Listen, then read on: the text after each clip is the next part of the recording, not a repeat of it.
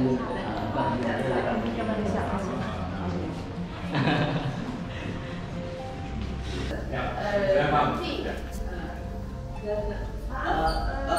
Mr. Danny. Okay. This is my boss.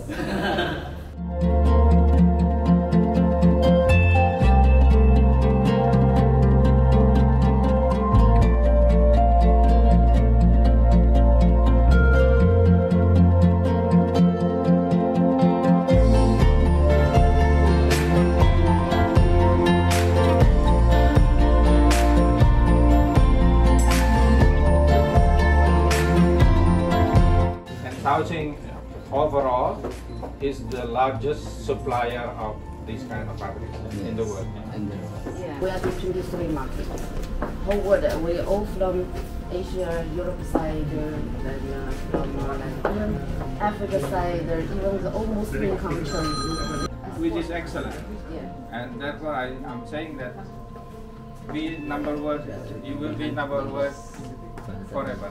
Right? Thank you. I should be working hard for design. Then we continuously can be number one. Yeah. Oh, thank you very much. Thank you.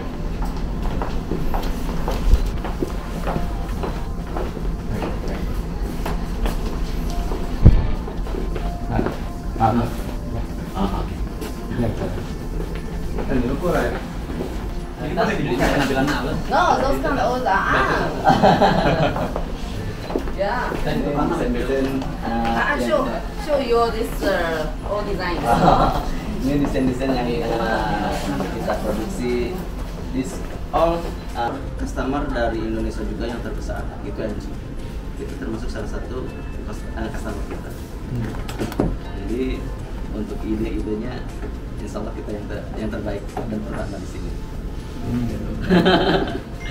Bisa dilihat Ibu. You know, one company, printing company, also is I think is Chinese Indonesia. That is the company name is Devasutra. Also in Bandung, right? Yes. They also the Chinese Indonesia. Yes.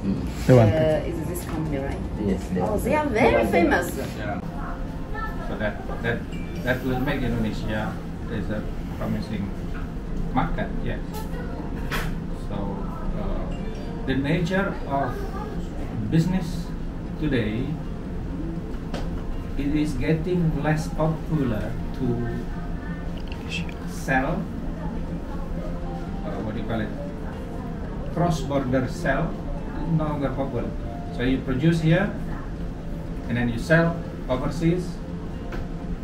Later on it will not that popular when it comes, for instance, to countries like big market like Indonesia. If you sell to small countries, then they would still be okay, because small country would think that rather than they produce, they better concentrate on something else. But between large economies, between economies with large populations like China versus Indonesia versus India, you know, these three countries very huge, have very large population, right? Yeah. China number 1, India number 2, US number 3, Indonesia number 4. So countries with large population would normally want own factories within. Right. So I'm saying I said to you that you should continue to be number 1 in the world, right? Yeah. As supplier. One way to supply Indonesia continuously forever is by you having expansion into Indonesia. Expansion. So you expand to also set up your own factory in Indonesia to fill in Indonesia's market. So that is the way you will need to do business with Indonesia. So, but if you, for instance, do business with small little countries like Singapore, Emirates, what else? Kuwait, they have small population, right? So they will not need to have their own factories. They are enough for them to buy. So again, with large country like Indonesia, you have to think of having your own factory there. So future we go to Indonesia to make our own printing factory in Indonesia. Yes. You should have that in mind. Yes. Bos saya juga sudah bercerita suatu saat kita akan buka juga cabang di Indonesia. Okay. If that is your plan, good. These gentlemen, they come from that particular city, right? Set it up there because it is easier. They will help.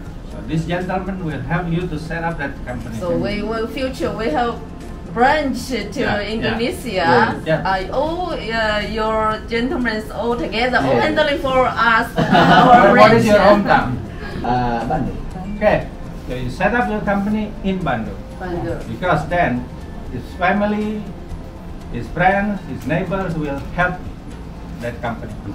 And also recently seem like our family. So he's working for us almost 10 years. Yes, exactly. Yeah, almost 10 years. That seem like family. Yeah. You know, I will also help you because I also come from Bandung.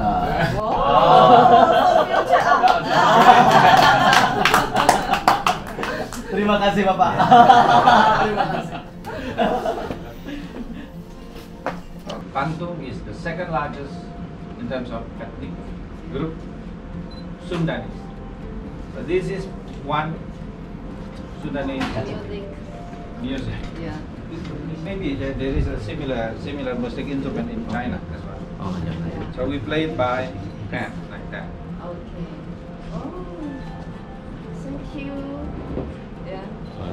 Oh. 1, 2, 3. Okay. Small Thank memento. you. Thank you.